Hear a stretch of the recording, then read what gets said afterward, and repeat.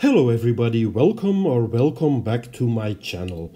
Spring is in the air here in Brussels, Belgium, which means that my indoor plant jungle is slowly but surely waking up after a well-deserved winter rest. Now, I am a little bit ashamed to admit that I haven't posted any new episodes for my Unpopular philodendron series in almost 8 months.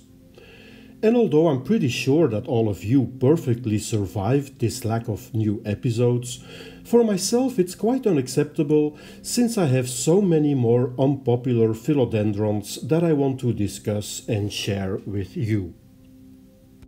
So this will be episode number 26 in my series about philodendrons that tend to fly under the plant radar.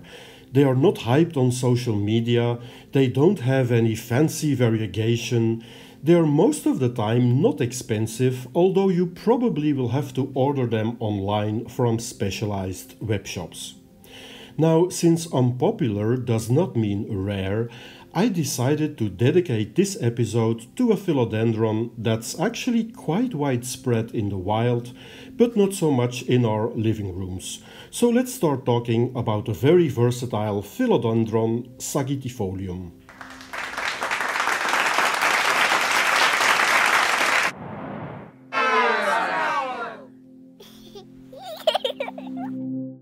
So this here is my philodendron sagittifolium.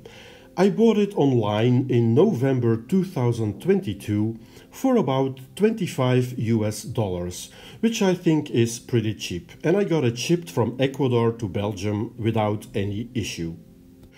On the right you can see a picture of the plant back then, right after I repotted it and gave it a moss ball. That the plant obviously has outgrown already by now. I just had a look online and prices for this guy went up a little bit, but you can still get it online for more or less $30. Now the name sagittifolium comes from the Latin words sagitta, meaning arrow, and folium, which means leaf. So basically it means arrow-shaped leaf, which is, let's face it, a perfect fit for this plant's appearance. A good thing about philodendrons, and especially this specific one, is that they are perfectly happy with medium light. As you can see, I've been keeping this guy on my plant trolley quite far away from the window, and this medium and in wintertime almost low light situation doesn't seem to bother this philodendron at all. This philodendron is obviously a climber, and as I said in the intro already, it is quite common in the wild. It can be found in countries like Mexico, Venezuela, Ecuador, Peru, Bolivia, and also Brazil. It was discovered and described for the first time in 1849, so quite a long time ago, and it is considered the king of shapeshifters, meaning that this is the philodendron with the most possible variations in leaf shapes of all philodendrons, which makes it sometimes difficult to recognize.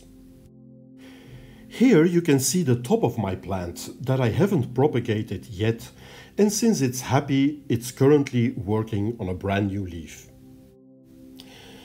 Beware that this philodendron grows its leaves in all kinds of directions, and the stems of the leaves are quite long. So if you want to get this plant, know that it will take up quite a bit of space. I am growing this plant in my own aroid mix with soil, small rocks, perlite, wood chips and some worm castings for fertilizer.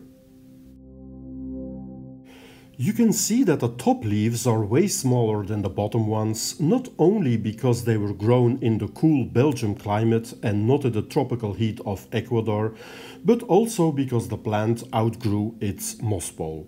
But I still think that the leaves look awesome, and I like plants with different forms and sizes of leaves anyway.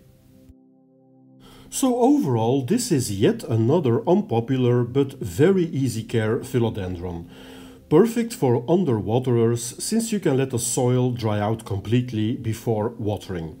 It's a quick grower, no doubt easy to propagate, and it doesn't need a lot of light.